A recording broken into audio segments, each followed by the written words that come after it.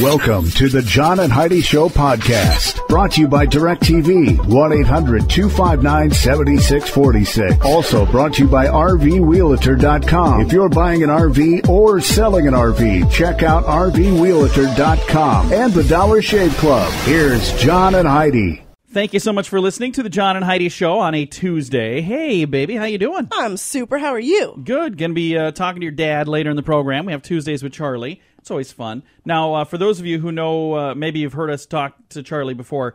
I don't know if you know this, but he's a fun guy. Absolutely. He likes to drink Schlitz. He likes to eat Spam. He likes the Chicago Bears. And he sells Fords, and he has for a long time, so he's a fan of Fords. And I think, like, Ford trucks, the spokesperson was Mike Rowe. Is that right? Wasn't he? I think so. He was. I don't know. The built Ford tough, and he had the tough jobs or dirty jobs or whatever. Anyway, he last week was accused of robbing a bank in a roundabout way. Medford, Oregon, there was a bank robber, and it's really funny. Mike Rowe had it on his Facebook page, but it was a message that he sent out to the people of Medford, Oregon, after finding himself in kind of an awkward spot. There was a bank robber who looks a lot like Mike Rowe, and he was dressed the way Mike Rowe dresses. So Mike Rowe just wanted to make sure that they all knew that, hey, I was not in Medford today. And his comments were just hilarious. So that's kind of fun. That's funny. He's a funny guy. I think I'd really, really like him. I think so too. Coming up here in a bit, we're going to find out what special stuff's going on today. That's coming up in a bit on the John and Heidi Show.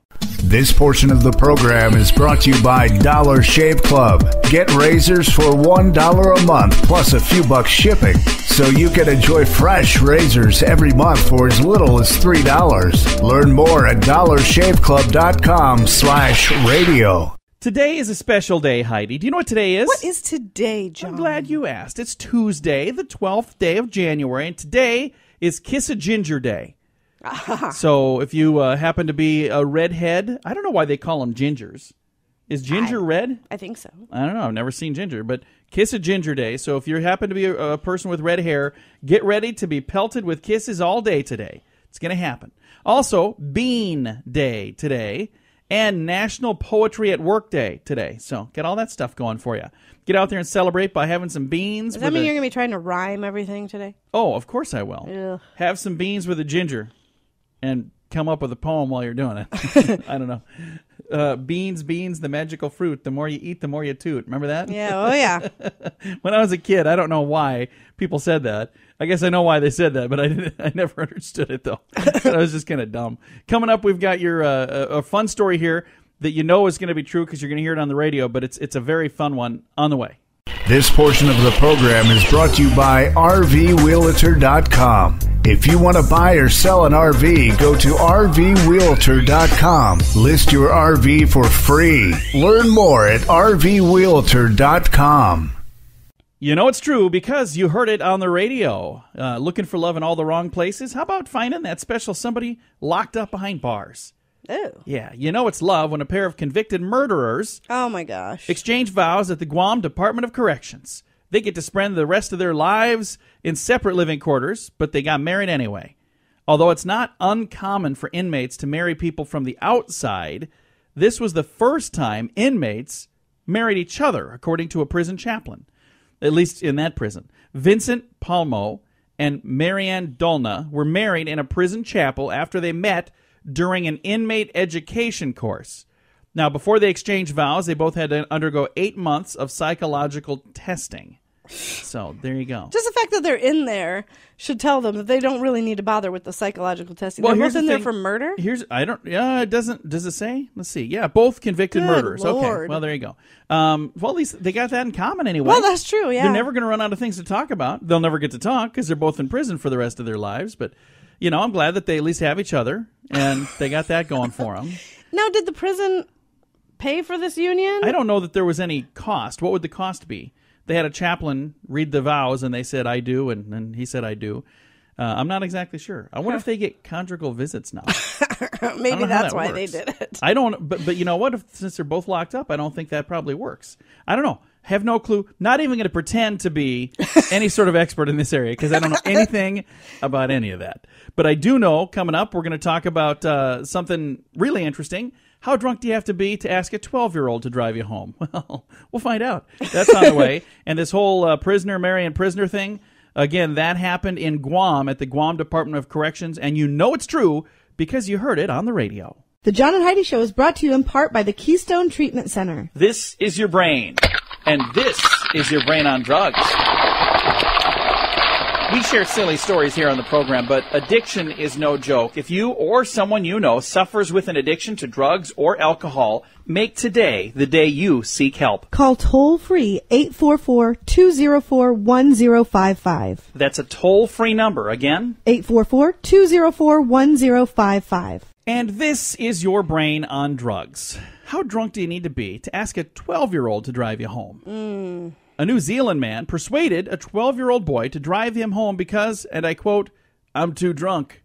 Wilfred Waffey told the youngster to get behind the wheel because he was too inebriated to drive himself. He was arrested and fined $1,300 and disqualified for driving for 6 months. Wow. Does that seem like the right amount of time? If it was his first offense. It should be a little longer. And I think in New Zealand, I think the driving age is 18. I don't know. Police spotted a car and a very young driver and began to follow it. Wilfred was stopped. He was breathalyzed, and he was way over the limit. He said he was just letting the boy drive his car. Judge Noel Walsh said the defendant had forced the boy to drive because he himself was too drunk. The judge added that he was seriously concerned about the boy's future if Wilfred happened to be his role model.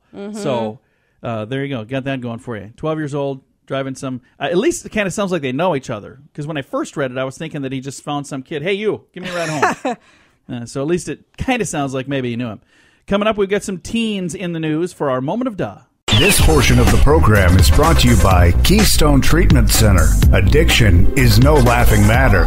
Call Keystone Treatment Center toll-free at 1-844-204-1055. Now your moment of duh. 4 teens in Sayreville, New Jersey decided to go and have some fun at Christmas time. Their idea of fun's a little different than my idea of fun. Know what they did? What did they do? They stole a baby Jesus from a nativity scene, but not one, not two, not even a dozen, not even 2 dozen. They stole 27 baby Jesuses from 27 nativity scenes, and they planned on burning them. That in itself right there would That's make not you nice. Probably think, even if they were going to steal one and burn one baby Jesus, that'd be bad. But they were planning on doing this with 27. And then you kind of wonder, where in the world would somebody get the idea to do this? And how would somebody get so far off track that they think this is a good idea? Well, then you get a quote from Robert's father. I'm sorry, Robert is the father of Christopher, one of the kids. And his quote was, says here, "My unemployed high school dropout, already on probation for a disorderly personal offense, has a disagreement with a neighbor, son, is sometimes misguided." Unquote. First of all, that quote didn't even make any sense, which is why you were stuttering through it. I think that he was trying to basically say, okay, my son's misguided, but he was throwing in all this stuff that the kid's already done wrong. And he's like, he's already got this problem, this problem, this problem. Do you think? Yeah, he's like, I'm not shocked by this. You think I didn't know he had issues? Sometimes he's misguided. You know what? Maybe all the times he's misguided. These kids, I don't know, they need to find a better hobby. Coming up, we've got your scoop of the day. That is on the way. The Scoop of the Day is brought to you by Wells Blue Bunny. If you want delicious ice cream, be sure to look for the Blue Bunny. Sure to have your favorite flavors. Learn more at bluebunny.com. And now, your scoop of the day. A Canadian restaurant chain has introduced a burger patty featuring Reese's peanut butter cups stuffed in the middle. So you can get a hamburger with a Reese's peanut butter cup stuffed in the middle. I would like that. I love chocolate, but I don't think I would want it in the middle burgers, of my... and I like Reese's peanut butter cups, but I don't know if I would like them together. They also recommend you put a crispy onion on top of it. So I don't know. You count me out with that. You definitely wouldn't do that. Hey, there's a new thing that Google Chrome recently put out like a week ago. They're talking about a thing called a Trump filter. And it's an antidote for people who don't want to read everything about Donald Trump. It's a 3 filter settings, mild, aggressive, and vindictive, that go from wiping a page clean of any Trump photos, text, or anything, blocking the entire site if there's a bunch of stuff on there. Now, here's the thing. Why just Trump? Why not politics filter? Why not Kardashians filter? Why not, a filter for a Hillary filter if you're going to just make it fair? So they've got this thing, Google Chrome, talking about a Trump filter because he's in the news so much. You know why he's in the news so much? Because he's saying things that other people won't say. Here's why. Because the reason, and I was watching Jimmy Kimmel the other night, and they were saying that the reason that he's in the news so much, ratings. People are loving it. So I'm like, well, there you go. So apparently not everybody. But that's Google just Chrome. it. People are loving it because he's saying stuff that that everyone's thinking, but here's the thing. won't say out loud. And he's speaking to the hearts of America. Some of the stuff that he's saying is also making other people a whole lot of money on the jokes that they're writing about it. So that's why he's in the news so much. Even if they don't like him, they're still talking about him because they get to, have jokes. Anyway, the Trump filter available at Google Chrome for some reason. Hey, if you're one of the 44% of the people who made a New Year's resolution, don't feel bad if you've already stumbled. Experts say by January 14th, 1/3 of resolution makers will have quit. Okay. By February 1st, 6 out of 10 will be at it. What are you laughing at? So on January 1st, it wasn't even January 1st. We made our resolution like a week January later. 4th. Yeah. We started our diet. We were doing great. Yeah, so the 4th, we did good. The 5th, we did okay. Yeah. The 6th, we ordered pizza for supper. When you say we, I wasn't even home. Don't drag me into this. But I did have some of it when I got home. Just so you know. Hey, are kids safer in cars driven by mom and dad or by grandma and grandpa? Kids may be safest in cars when grandma and grandpa are driving instead of mom and dad, according to a study. It says, we were surprised to discover that the injury rate was considerably lower in crashes where grandparents were at the wheel. Dr. Fred Henreich, an emergency medicine specialist at the Children's Hospital of Philadelphia, that's a long title, and the study's lead author, said previous evidence indicates that car crashes are more common with older drivers, mostly people beyond 65. So the study looked at injuries rather than who had more crashes, but they found that children risk injury 50% less when they're in the car with grandma and grandpa. So take that and stuff it, mom and dad. and there's a good reason to drop the kids off with grandma and grandpa and say, hey, I care about them so much. I think it depends on who the grandparents are. That's true as well. I care about them so much. I just need this weekend to myself because, I care about the kids so much and I want them to be safe. There you go. Hey, let's move on over here. Police in Boynton Beach, something like that, Florida. Okay. It's a place in Florida. All right. They're converting a new building for their headquarters. They're putting a new police headquarters in, and they got a great deal on a former Krispy Kreme donut store. So their Krispy Kreme donut store is closing, and the police headquarters is popping up there. I just think that's really kind of funny that they're moving into a former donut shop, because everybody's always making fun of the police with their donuts, right? Yeah. So apparently they didn't need enough donuts there, otherwise they would have been still in business. But they got a nice new police quarters out of it. All right, let's move on to our strange law. In France, pet owners may not name their pigs Napoleon. Yeah. Oh, my God. That is the law in France. It is a strange law, and this has been your Scoop of the Day. This portion of the program is brought to you by RoughToughKennels.com. Dog kennels and accessories sent to your front door wherever you live. Your dog deserves it.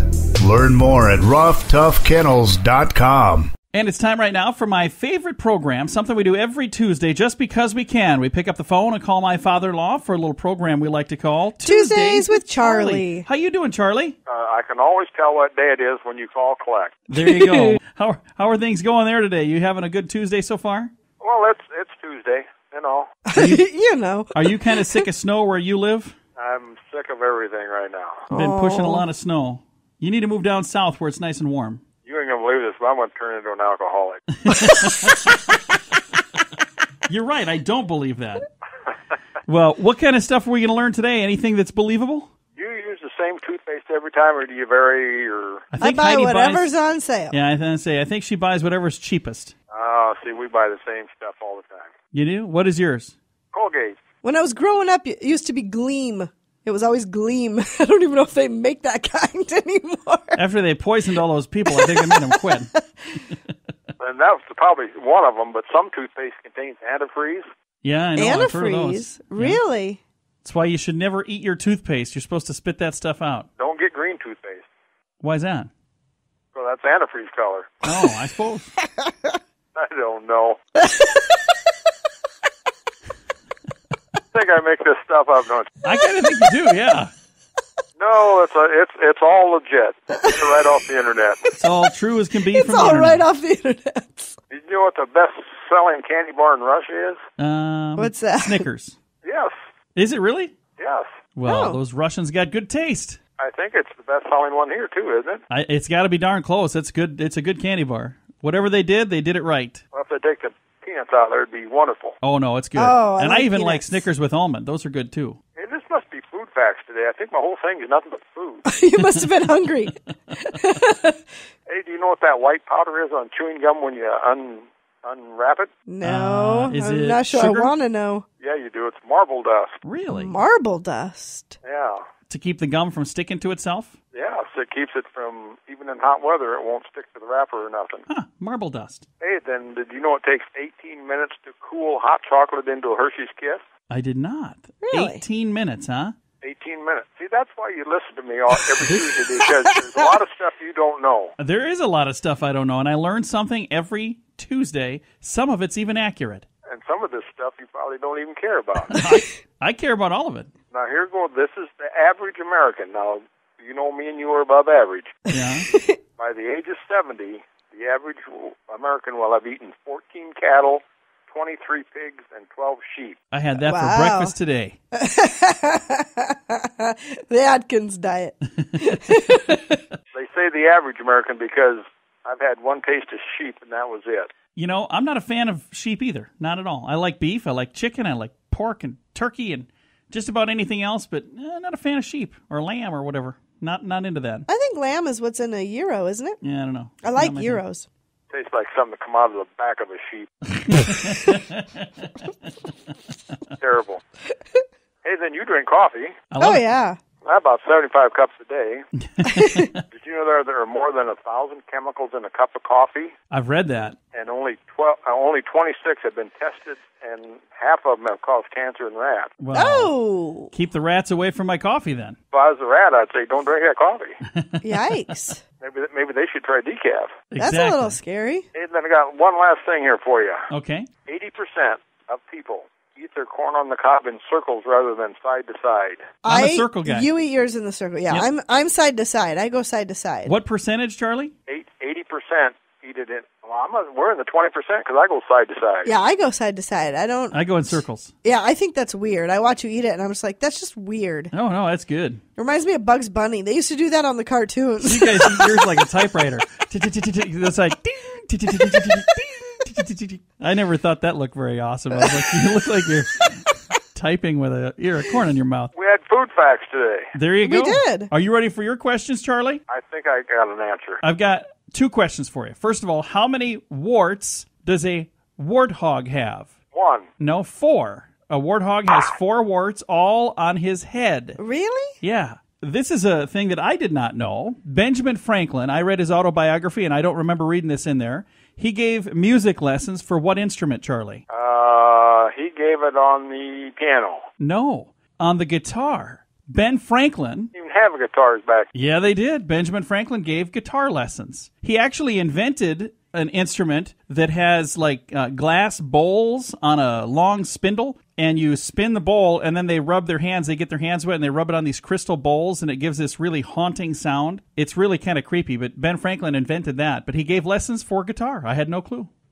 Seen that bowl thing. Yeah, it's kind of cool, isn't it? That's how they make some of them noises like in horror shows and stuff. There you go. Must be.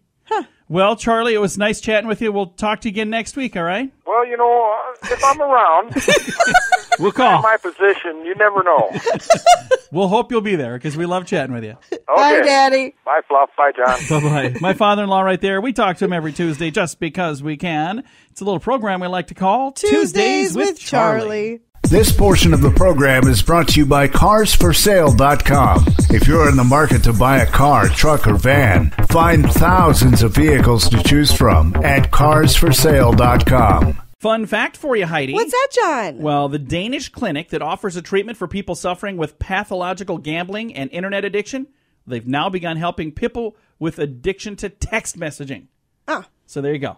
So if you got a problem with gambling or internet or text messaging, a Danish clinic says they can help you. You have to get on the internet or maybe text somebody to find out more about it. I don't have an addiction to any of that, I don't think. I I don't think I would need to go to a clinic. Hey, fun fact for you, Heidi. What's that, John? Falling in love can act as a potent painkiller. So if you're in pain, fall in love with somebody and you'll not be in as much pain. Unless they break your heart, then you'll be in more pain. Then it's worse. Fun fact for you, Heidi. What's that, John? Did you know that the early prototype of the Slurpee machine used an automobile air conditioning unit?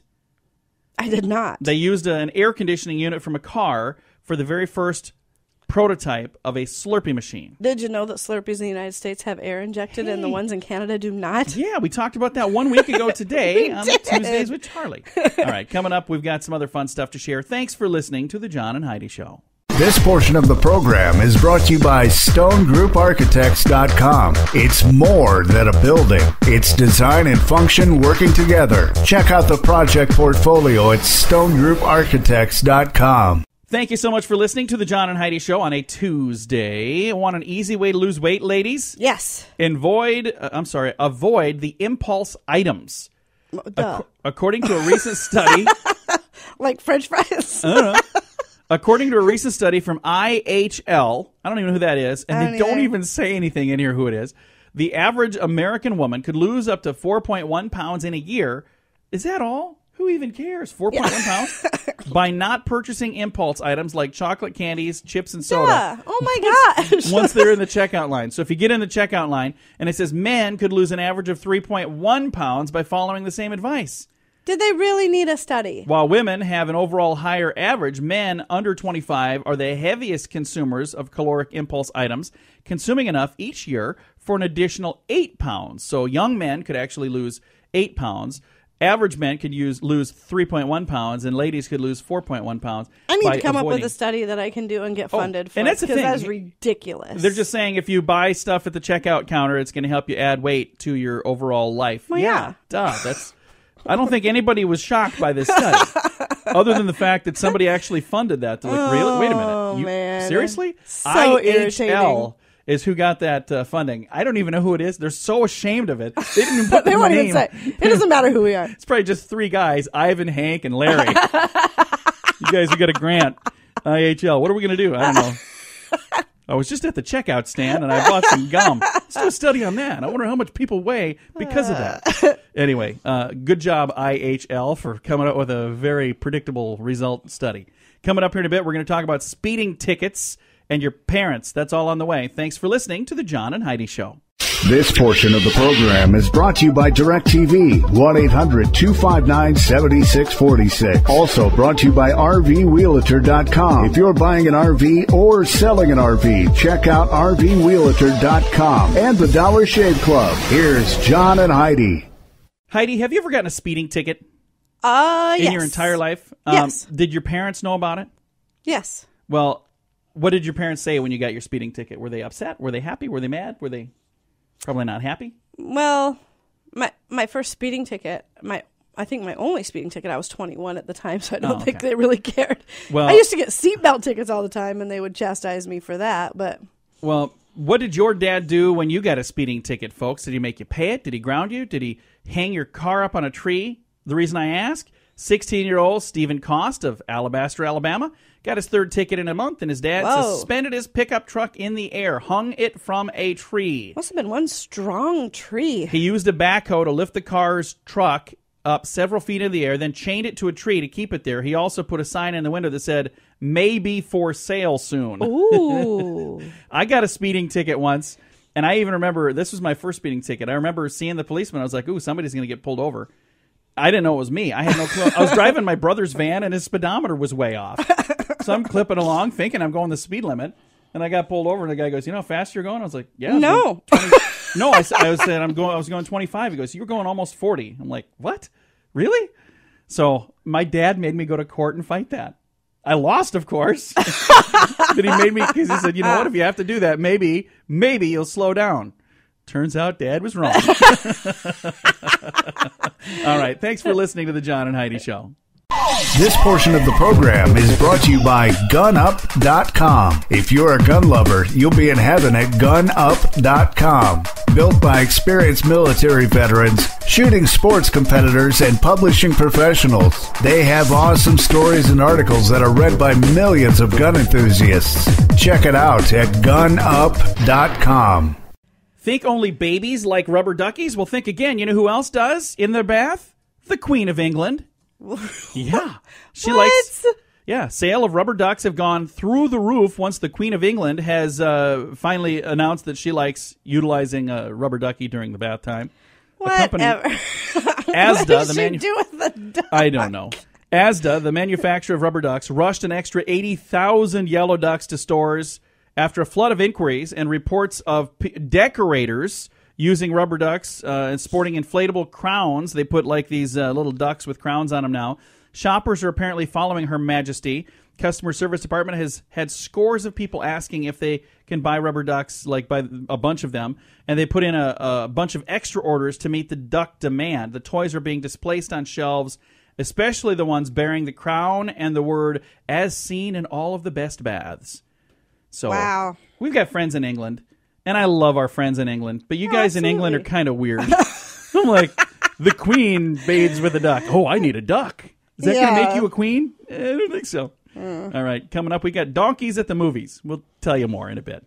This portion of the program is brought to you by Dollar Shave Club. You can get razors sent to your door each month for just $1, plus a couple of bucks shipping. It's an amazing deal. Log on to dollarshaveclub.com/radio to learn more. That's dollarshaveclub.com/radio. Now, back to the John and Heidi Show podcast. Thank you so much for joining us on the John and Heidi Show. The headline, Donkey at the Movies. Now, you know this is going to be a fun story.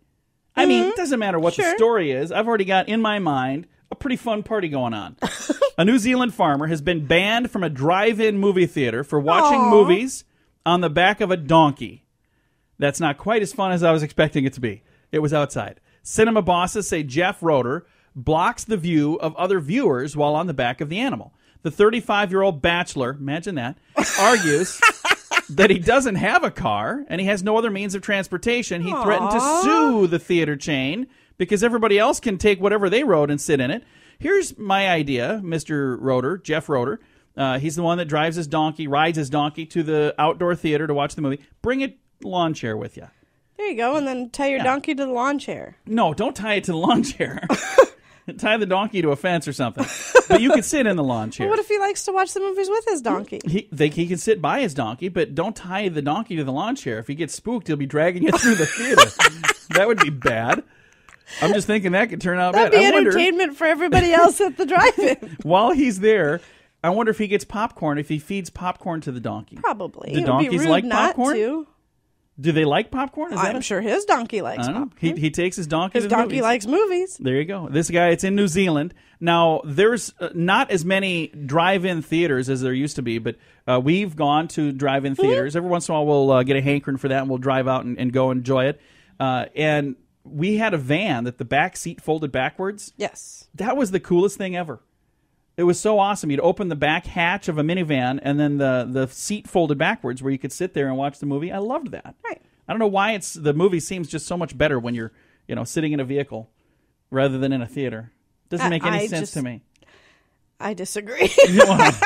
I think the reason that you like it better is because usually while we're sitting in the vehicle, you're drinking as well. Well, that is the plus. You can bring your own. So the headline here was donkey at the movies. I could put a different word there and describe what some people are at the movies, but we'll just move on. We've got some good news on the way. This portion of the program is brought to you by DirecTV. Call 1-800-259-7646. They have hundreds of channels to choose from, with many packages to fit your viewing desires. Learn more at 1-800-259-7646. We always try to wrap things up with a positive story, and I think this one's kind of a funny one here. An adventurous elephant seal got tired of her life in the San Francisco Bay and made the high-stakes trek across a major highway to start a new life on dry land. Wildlife experts in Northern California had to deal with a seal in the journey about a week ago when a 500-pound elephant seal caused a traffic jam. They reportedly said that it was trying to cross the dividing wall on Highway 37 in Sonoma, California.